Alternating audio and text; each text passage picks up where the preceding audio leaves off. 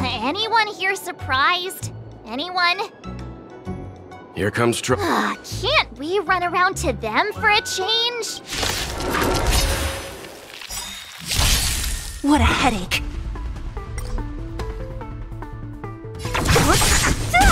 Too late to repent. The truth of life and death, revealed in an instant. This sanctuary is but a vision. Break!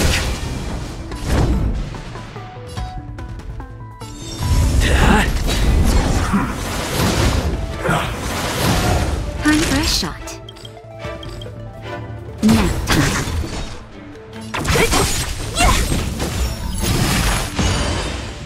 Fighting is meaningless. Don't mess with me.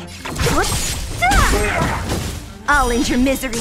I'm on guard. I'll free you from your— disappear among the sea of butterflies. Illusions of the past. Lance at the ready.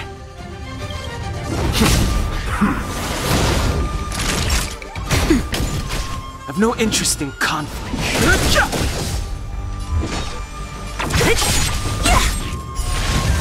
This can't be.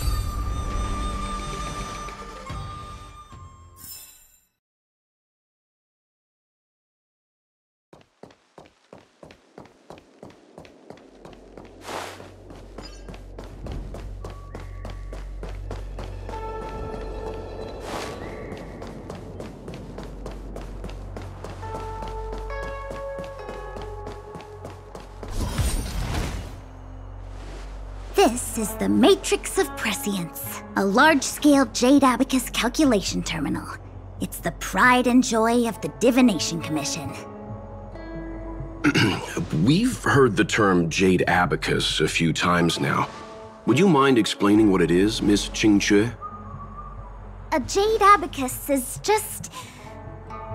a Jade Abacus. That's a good question, Mr. Yang. It might take me a minute. The book, Glimpses into the Beyond, describes it as living jade engraved with symbols for divine. Just like engraving a seal, the craftsmen of the Xianzhou Artisanship Commission carve faint symbols into pieces of jade and then insert them into machines to get them to operate according to a certain intent. Some jade abacuses are small enough to fit inside bracelets and jewelry. We put the bigger ones into instruments of calculation, so we can simulate the future and learn from the past. Take the Matrix of Prescience here as an example. As long as sufficient information is provided, it can answer questions on anything. They say the theory behind the symbols was handed down by Noose, the Wisdom Walker. The principles are so profound that in the Divination Commission, only the Master Diviner truly understands them. It sounds like similar technology.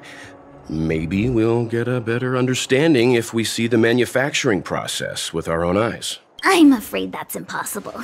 The Artisanship Commission's Hall of Jadeology keeps a close watch over the jade carving process. But if you're interested, there's a shop selling Jade Abacus jewelry in Starskiff Haven. I can show you around when I'm free. Did you hear that? She said she's taking Mr. Yang jewelry shopping. That'll be interesting. Anyway, don't dwell on names.